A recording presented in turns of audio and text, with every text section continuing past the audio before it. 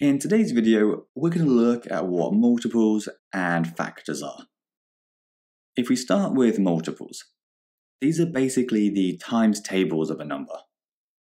So the first 5 multiples of 6 are 6, because that's 1 times 6, 12, because that's 2 times 6, 18, because that's 3 times 6, and so on. So the next ones would be 24 and 30. Because of this, all the multiples of a number will be divisible by that number without any remainder. For example, 18 divided by 6 is 3 with no remainder. So 18 must be a multiple of 6. Whereas if we looked at 19, 19 over 6 is 3 with a remainder of 1. So it's not a multiple of 6, because it gave a remainder. We can use this rule to check if really big numbers are multiples of a certain number. For example, if we wanted to check whether 378 and 412 were multiples of 6, all we need to do is divide them both by 6. 378 divided by 6 is 63. So because 63 is a whole number, 378 must be a multiple of 6. 412 divided by 6, though, is 68.6 recurring, which isn't a whole number. So 412 can't be a multiple of 6. Another way to think about the multiples of a number is to just keep on adding that same number. So to find the multiples of 14, we could just keep adding 14 to get 28, 42, 56, 70, and so on. And all of these numbers that we get would be the multiples of 14.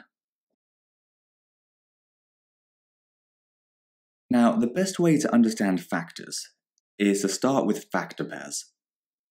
If we had the number 28, then its factor pairs would be the pairs of whole numbers that can be multiplied together to make 28. So 2 times 14, 4 times 7, and 1 times 28. And it's these 6 numbers that make up these factor pairs that would be the factors of 28. Because they're all whole numbers that can be multiplied by another whole number to make 28. Another way to think about the factors of a number are all the numbers that divide into it a whole number of times. For example, 4 is a factor of 28, because 28 divided by 4 is 7, which is a whole number.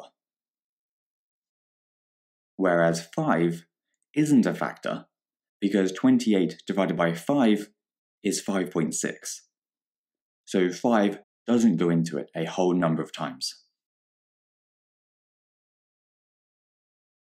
If you want to quickly find all the factors of a number, the best thing to do is write out all the factor pairs, starting with 1 times the number itself.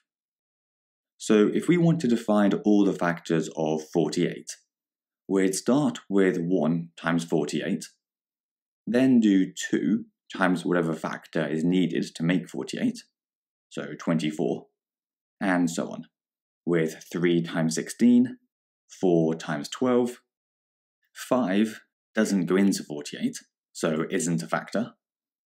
Then we have 6 times 8, 7 also isn't a factor, and then we get to 8, which we've actually already covered in 6 times 8.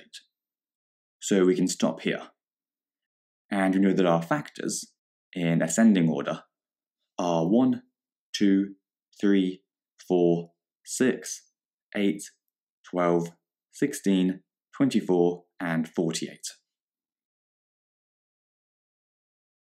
So to find all the factors of 50, we'd do 1 times 50, 2 times 25, 3 doesn't go into 50, 4 also doesn't work, 5 times 10, 6 7, 8, and 9 don't work.